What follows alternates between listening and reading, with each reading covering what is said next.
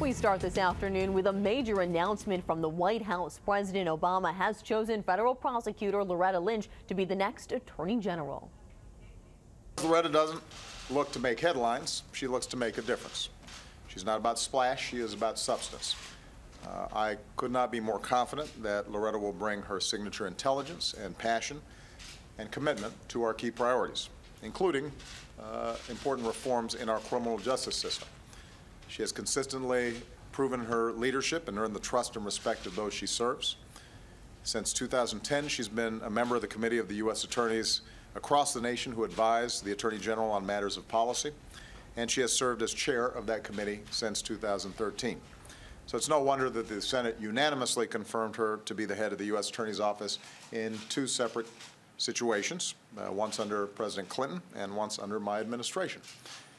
And it's my hope that the Senate will confirm her a third time without delay. Mr. President, thank you again for the faith that you've placed in me.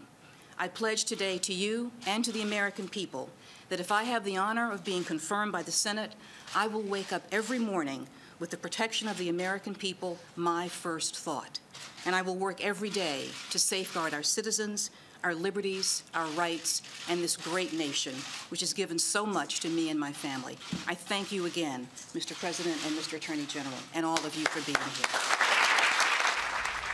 Now, if confirmed, Lynch would replace outgoing Attorney General Eric Holder. She would also be the first African-American woman to hold the position. The White House has said that it will leave it up to Senate leaders to work out a timeline for her confirmation, but urged leaders to do it as soon as possible.